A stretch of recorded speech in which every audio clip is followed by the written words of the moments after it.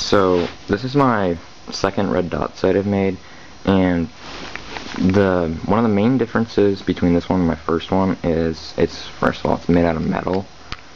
And so I got my metal from an Easy cheese container, and it's basically just a thick soda can, and I just unbent it and then made it in this form, and it's two pieces, this bottom piece and this top one.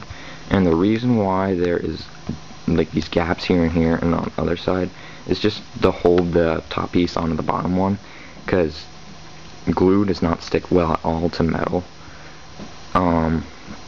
Yeah, so and then the second difference is it has a concave lens right here, which you can see it's bent, and the reason for that is, so you can see if I put it on that water bottle right there,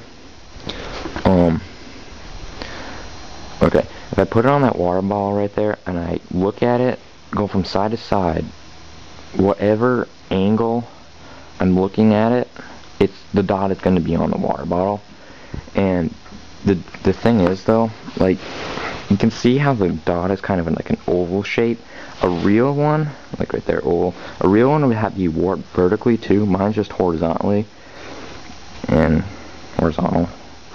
And so I got my lens from this part of like an iPod packaging, and it's, you know, I just bent it like this and then put it in like the flame of a stove for like a second, barely anything, and took it out. And you can see how it's bent like that, right? And it just got bent in this, warped in this position. So yeah, so I mean, it's got, you know, it is oval, but it doesn't really bother me. I'm not gonna cry about it. So yeah, and then the battery is under here. You can just see it in there, and to turn it off, I just pull off this wire right here. The wire just gets wedged in between this metal piece and the battery, and to take the battery out, I can just, you know, push the battery out that way.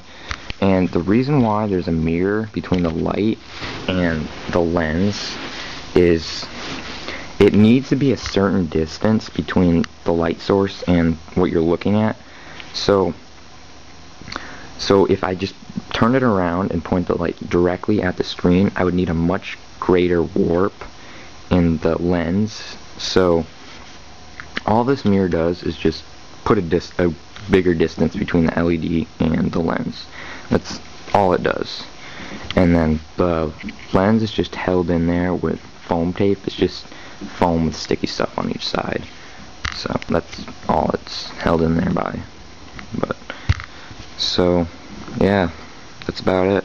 So thanks for watching.